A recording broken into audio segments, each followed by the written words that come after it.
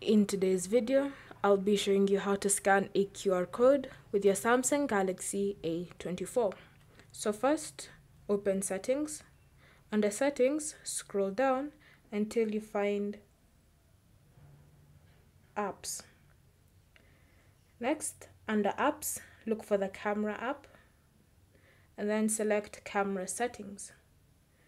Next, make sure that the option Scan QR Codes is turned on, and then this means that when you go back to the Camera app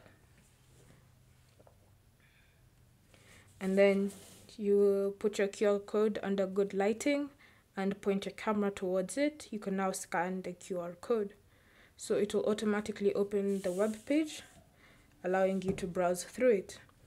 There's also another way you can scan a QR code. So slide down to access Notifications panel, then slide down again to access Quick Settings. In your Quick Settings menu, scroll and look for the option Scan QR Code. If it's not there, just tap on this plus button here and then go through these options until you find it.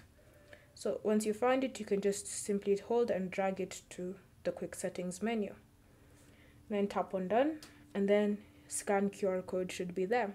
So just tap on the option and then place your QR code, scan it, and then open link.